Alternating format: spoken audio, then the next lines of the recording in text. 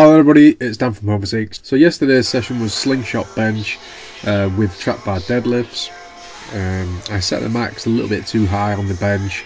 The 5+ set was 130 kilos. I only got 7 reps for that. I wasn't really happy with that. I wanted to get at least 10, so I've dropped the max down a bit. My setup was a little bit shit, if I'm honest as well. I was a bit all over the place, but I'll sort that out. Go through to at Kissafree UK. Kiss. With an incredible holiday to Cape Town, South Africa. Yep, our mates at Savannah Cider want to fly you to the birthplace of the chilled South African cider.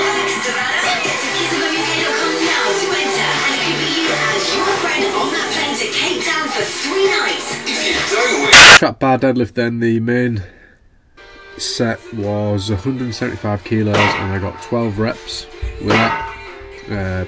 My fucking hands were getting ripped to shreds. I'm not kidding you, the nailing on the handles on the trap bar is the sharpest nailing I've ever felt. It's the Texas power bar is pretty damn sharp nailing, but I tell you now, the trap bar just blows out away, so it is quite intense on my delicate baby hands.